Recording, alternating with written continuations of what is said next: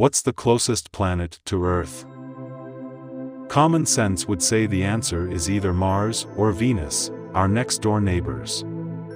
Of the two, Venus comes closer to the Earth than any other planet, and its orbit is closest to ours.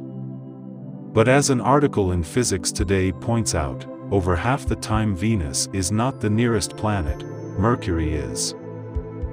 In fact, the scientists behind the article crunched the numbers and found that on average, Mercury is the closest planet not only to Earth, but to every other planet in the solar system as well. The scientists developed a simulation of our solar system featuring all of the planets moving in their orbits. They let the planets orbit for thousands of simulated years, all the while calculating the distance between any two of them. The scientists then averaged those values together to find which planets are the closest to each other over time. Surprisingly, they found that Mercury was the closest planet to all 7 other planets. This might seem impossible, but it makes sense if you realize that every planet spends about half its time on the opposite side of the Sun.